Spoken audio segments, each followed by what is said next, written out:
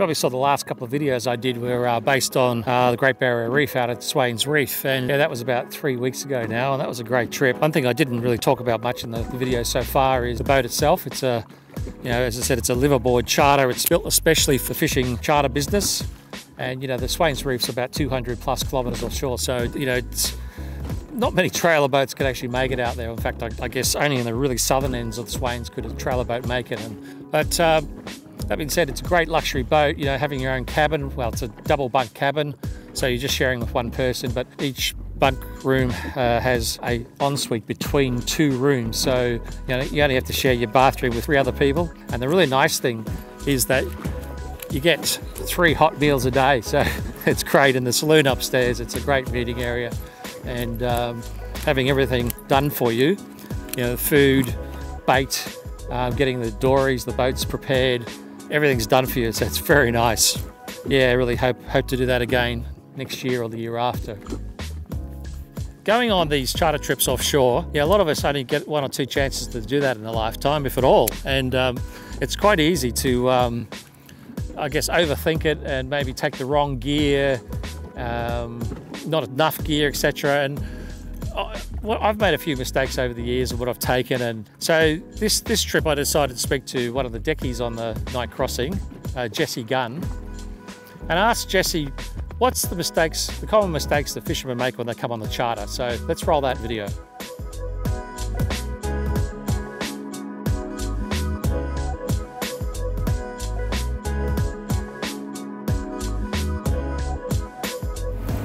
Yeah, so we've been on the night crossing now for about 4 nights, and had some good days, we've had some bad days, Jessie, and I thought I might ask you, I think I've made some of the mistakes that people make when they come out on these trips, and I think it's probably good if you sort of tell the people that are considering going on a sort of a liveaboard fishing charter like the night crossing.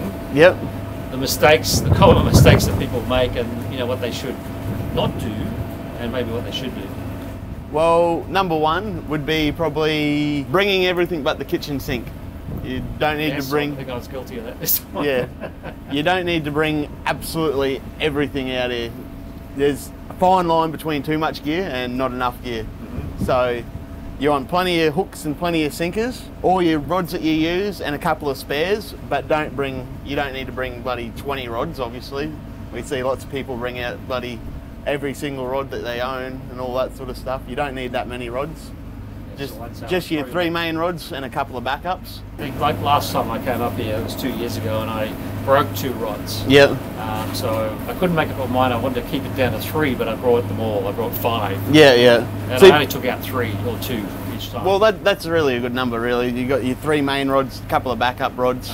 So there's nothing wrong with that. But when you're trying to take all 5 of your rods every time in the dory with you, you only need to take 2-3 rods in the boat with you each time. Okay. Yeah. What's the second sort of mistake you think that people make? Bringing not enough gear. Especially lead. Yeah, lead. Sinkers, yeah, maybe. You want to have plenty of light sinkers, plenty of like medium weight sinkers, talking like 4s through to 6 balls, and yeah, not so much your droppers when you're fishing the Swain reefs. So not so much the paternoster sort of droppers. Yeah. Lots of mistakes people that they bring when they come up is they want to fish like they fish at home. Mm-hmm. It's a totally different country up here. Yeah, I found that, and I'd be the first to admit that I've been doing a lot of live baiting, a lot of jigging at home. Yep. I came up here and it's like not deep enough to jig really, and it's all about wafting the bait down to things like the trout. Yeah, right? Yeah, that's correct. Yeah, so when you're up in the shallows fishing and all that, you want as light a sinker on as possible. Run and ball sinker to a hook, basic as with a pilly. Yeah. That's one of my mistakes. That I think it's put me down for 2 mistakes already. Yeah. What else? Bleeding your fish over the side, or washing your fish before you even bleed it over the side because you want to get a good photo. We've seen so many people. They're like, oh, I caught the fish of a lifetime and I washed it over the side to get a good photo and it swam away.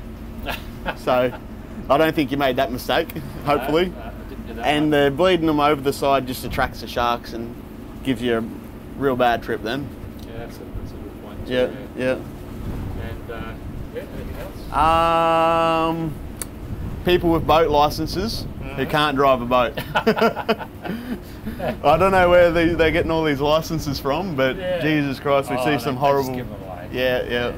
I had my boat license from years ago, and the guy was pretty lenient. Yeah. But when I got my jet ski license, because you have to have a PWC license and a boat license, it was a joke. They gave me the answer to the test. Yeah, that's it. Absolute joke. So you can see that you get people up here that have no idea. And again, we don't necessarily have dinghies in sea conditions. So, no. It's hard to do. No, that's it. But yeah, we see lots of people who can't drive boats and they've had boat licenses a very long time. And some of the stories they tell us, they live way out in the middle of the desert. And this guy comes in a car and he's like, "Oh, I'll take you down to the dam and I'll give you your boat license for $200 bucks." Yeah, that's it. So that's where most of the boat licenses come from. True story. Yeah. And it's not very good for safety, I must admit. I'm a bit of a stickler because we go offshore a lot fishing and on jet skis. So, and it's no place for place to see in safety. So no, there's too many sharks out here. Yeah. And speaking of sharks, there was not too many off the back of the boat this year for a change. No, I didn't see you playing around with one earlier. Yeah, we were trying to bring them up so we could get footage and all that mucking around. We love stirring the sharks up. We try and keep them at the big boat. We're trying to keep them at the big boat so use are up in the dories, but sometimes it works, sometimes it doesn't. Yeah. Do you think there's more sharks around now than there has ever been? Or? Yeah, they're 10 times worse. We used to be able to jump off the back of the boat, swim to the dory, jump in and drive it up. Now we can't do any of that. Yeah, I got in trouble for washing my hands on the back of the dory at the boat here. Oh yeah, when them sharks are there, as soon as you put your hands in the water. So it's like, don't put your hands in there. Yeah. So how long have you been coming out here? 5 years now. 5 years? Yeah. And it's how many weeks a year is the night crossing out here? We do, on average, 40 weeks a year. 40 weeks a year? Yeah, wow. so 12 weeks off a year. Wow. Yep. That's pretty good. And have you had any bad customer experiences that you can repeat without? No, not so much the person themselves, it's the alcohol. Alcohol ruins it for lots of people. You pay so much money to come out here on a fishing trip of a lifetime and all that, and they bring so much grog and they ride themselves off every night, and they wake up, they're in bed half the day the next day. It's like, you can drink grog at home, can't you? Yeah, for me it's about fishing. Yeah. Have a good time, but you get to bed and then you're up at 5 or 5:30, and you're out in the water by 6:30 or something. Yeah, that's it. And it's a big day, but you're here to fish. Yeah, that's it. Yeah. It's a fishing trip, not a holiday. That's it. Thank you very much for your, it's really good. Yeah, all good. Thank you.